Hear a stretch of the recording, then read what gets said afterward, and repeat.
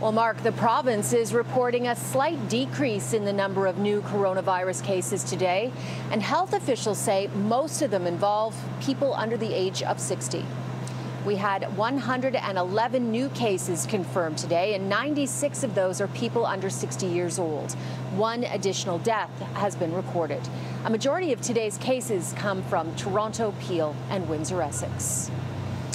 And with those decreasing numbers, there's more pressure to open schools in the fall. While the government initially said boards could come up with 3 options from online learning to full-time school to a combination of both, the Premier today said he's told school boards he wants students in school.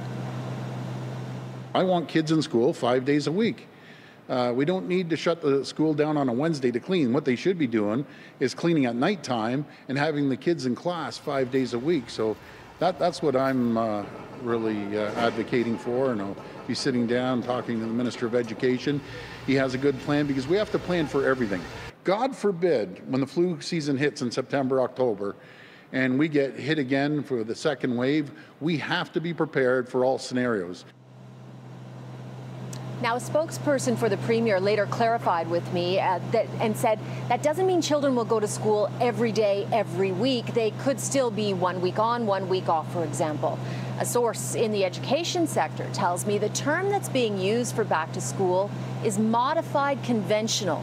In other words, a return to full-time school, but with enhanced health measures.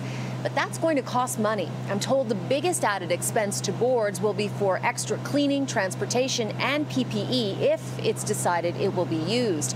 Earlier today, I spoke with the president of the Ontario School Board Association about the challenges. That'll mean that we'll need to bring in a full custodial staff in every school that's doing this after hours.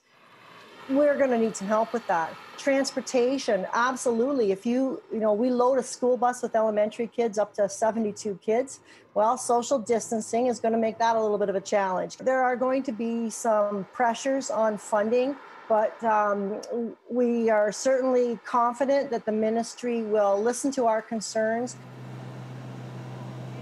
There's going to be so much to work out. Can you have assemblies, for example? And one more note, not school related, Premier Doug Ford started his Ontario tour today.